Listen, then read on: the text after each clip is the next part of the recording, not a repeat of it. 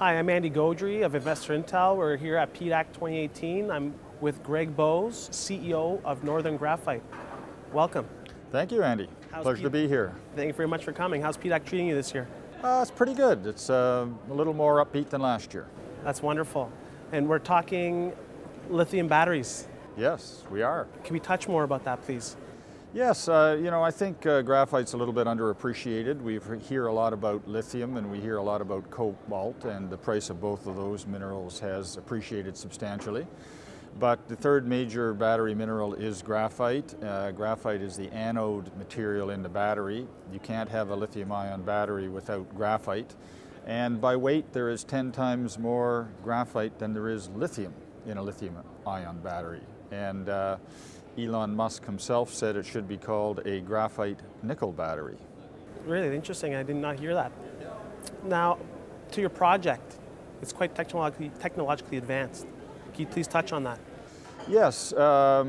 We were the original new graphite company a number of years ago, so we've been at this a little longer than everybody else. And as a result of that, we have a project that has a full feasibility study. We have our major environmental permit. So we could probably be in construction late this year, early next year, but the next step is $100 million Canadian in financing to build the mine. So this is not a junior exploration story, this is a pre-development story.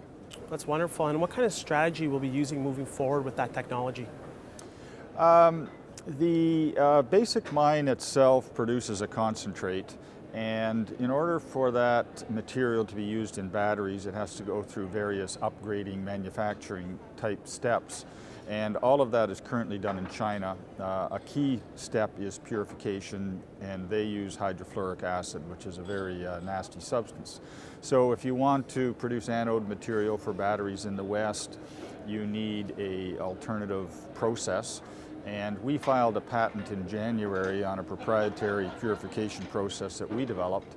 And the thing that makes that unique is that Hatch Engineering, which is one of the world's preeminent process engineering companies, is the co-inventor on that patent and our technology partner. So that's pretty strong third-party endorsement that we have something that has a real chance of being a commercial process that can compete with the Chinese.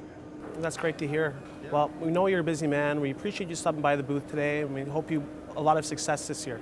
All right. Thank you very much. Thank you.